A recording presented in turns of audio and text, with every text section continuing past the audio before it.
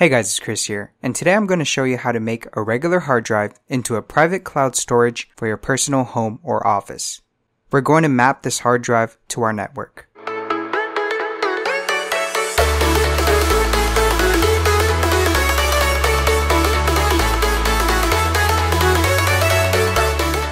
So I personally think this is really cool. I can have a communal hard drive for multiple computers. Now the best option is to hook this hard drive to your router's USB port. But if you're like me and have a Verizon Fios router, that USB port only outputs power, so we can't use it for transferring data. So this is your next best option.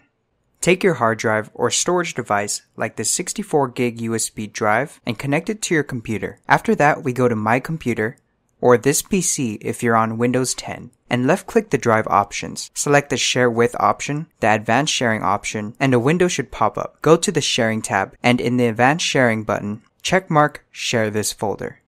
And that's it. Now you have a fully functioning hard drive that's in the cloud storage at your personal home or office. To connect to the hard drive on another computer, you first need the hard drive's network path address. You can find this in the Sharing tab as well. Now, go on the other computer and go to this PC if you're on Windows 10, right-click and choose Add a Network Location. Press Next, Next, and enter the network address to the hard drive you just shared. And you should see right there the name of the hard drive you just connected to the network. Thank you guys for watching. That does it with this video. If you learned something and this helped you out, let me know down in the comments below what you want to see next, and I'll see you guys in the next video. Please subscribe for future content. Bye guys. Here we go.